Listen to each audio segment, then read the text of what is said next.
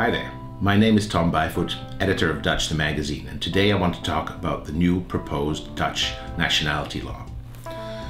This is my daughter Eddie's passport. It's a Dutch passport. And this is my other daughter Nikki's passport. It's a Canadian passport. Eddie and Nikki are 2 years apart. They live in the same house, they go to the same school, they eat the same dinner, and they do the same sports. Yet they have a different passport. And that's one of the quirks of Dutch nationality law.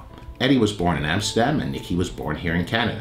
Dutch Minister of the Interior Lisbeth Spies wants to take away those quirks. She wants to make it impossible for anyone to have dual nationality next to the Dutch nationality. So you can't maintain your original nationality or you can't get a new nationality. And that's caused a lot of concern in the expatriate Dutch community all over the world.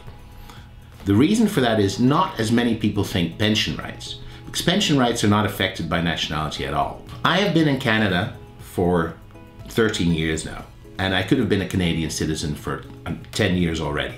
Now, if I'd been British or Jamaican or American, I probably would have been a Canadian citizen already, because those countries allow dual nationality.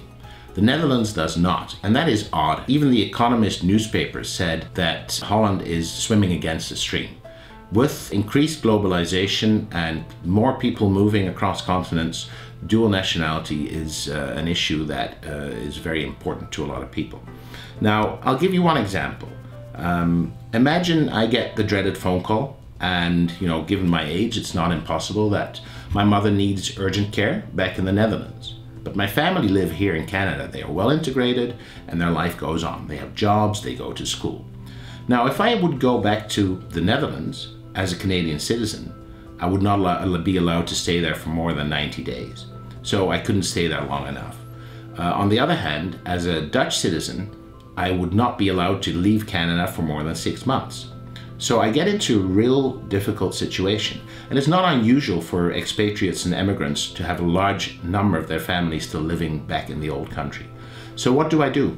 Do I choose my mother and hang on to my Dutch passport? Or do I choose my family and hang on to my Canadian?